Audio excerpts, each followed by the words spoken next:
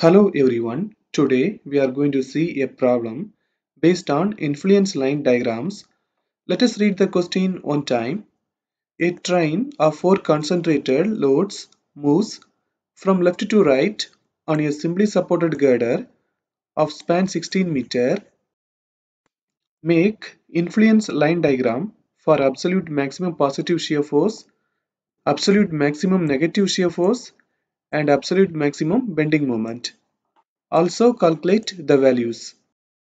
In the question, the length of the beam is given 16 meter. 4 moving loads are given. These loads are moving from left to right. The 50 kN and 10 kN point loads are spaced at 2 meter. The 30 kN and 50 kN point loads are spaced at 2 meter. The 40 kN and 30 kN point loads are spaced at 3 meter.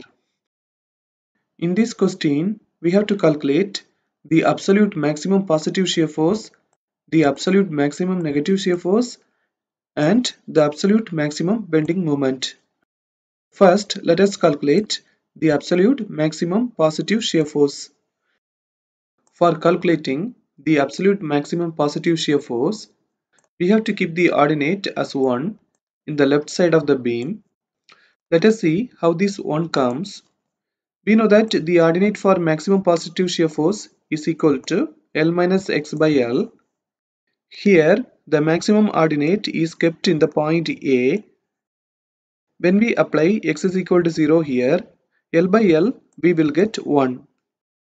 For calculating the maximum absolute positive shear force, we have to keep all of these loads on the left side, because on the left side, the ordinate is maximum. You can see that I have kept all of the loads on the left side.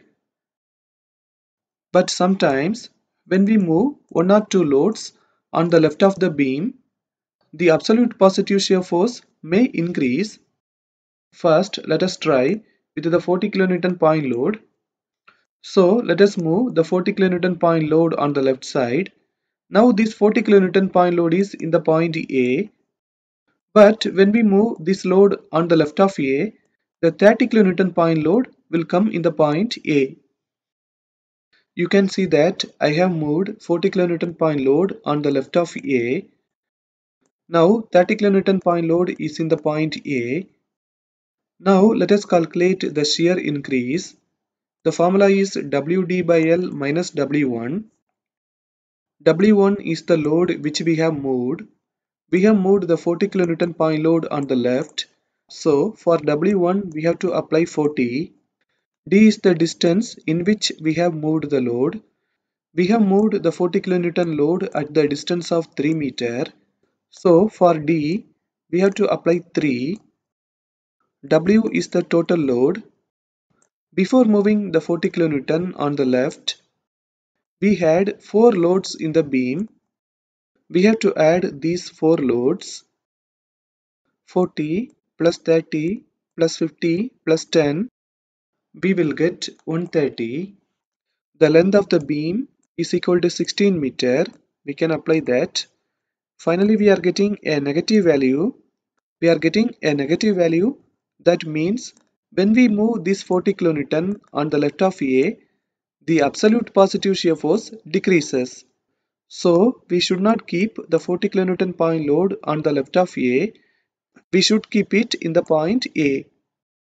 You can see that I have kept the 40 kN point load in the point A. Now let us calculate the ordinates for the other loads. For 16 meter, it is 1, but I want for 13 meter. So 1 by 16 into 13, I will get 0.8125.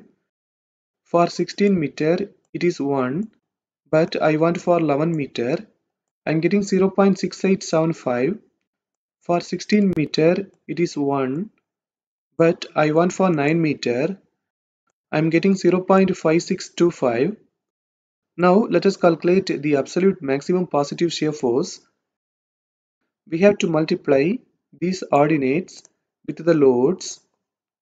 Then we have to add them. Finally, we are getting 104.375 kN. Now let us calculate the absolute maximum negative shear force.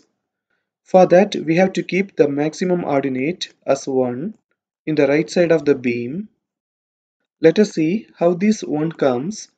We know that the ordinate for maximum negative shear force is equal to x by L. Here x is equal to L, so we can cut L and L. Finally we will get 1.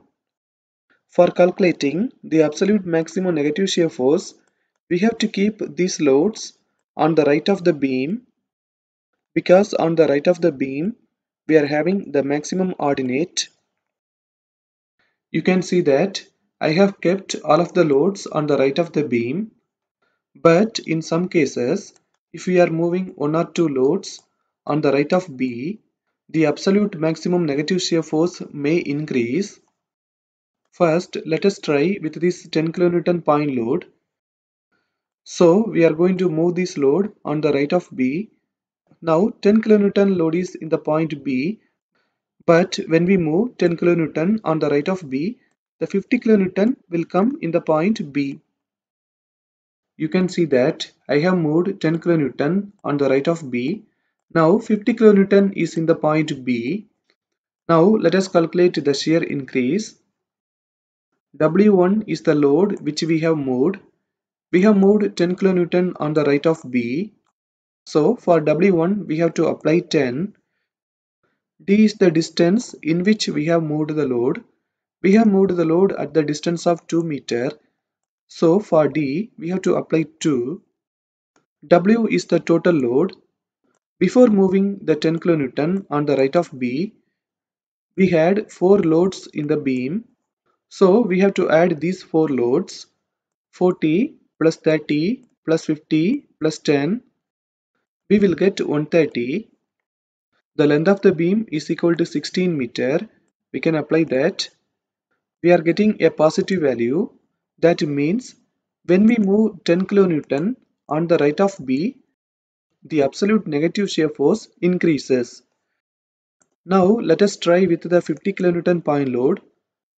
When we move 50 kN on the right of B, the 30 kN will come in the point B. You can see that I have moved 50 kN on the right of B.